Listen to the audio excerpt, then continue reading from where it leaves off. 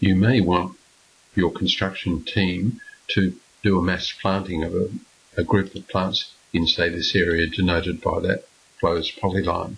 We have a tool to enable you to do that. Let's say we want to put some anthuriums in there. We'll go ground cover, follow the prompts. Select a line, indicate our area unit, spacing them at 18 inches, abbreviation there, plant list, anthurium there, OK there, and the number, this will be zone number 1, and we'll OK there. First point of a leader, so we're going to tag the zone, so through to there. The routine calculates we're going to need 154 individual plants through that area at a spacing of 1800. You might think, well, gee, that's a bit too many, and you might double it to, say, 3 feet, 36 inches. Now, the prompt continues on, says insert the point number for the label. So in it goes, and we pull away from that point there, and I'll make it a little bit larger, and we click, and the zone number, and I left it at 2, went in there.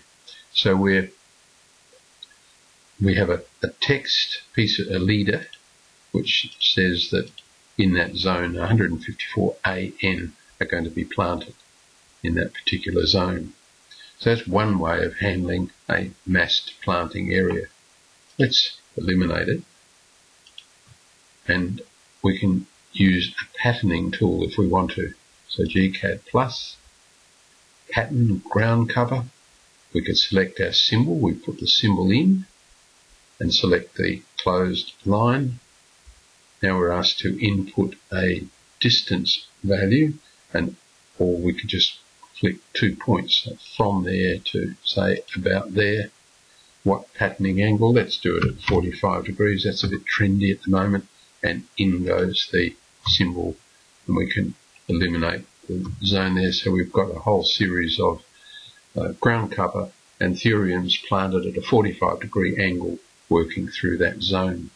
So either of those tools will work for you, but in this case you'd have to get the plant schedule to redo it to calculate all of those and to add those up.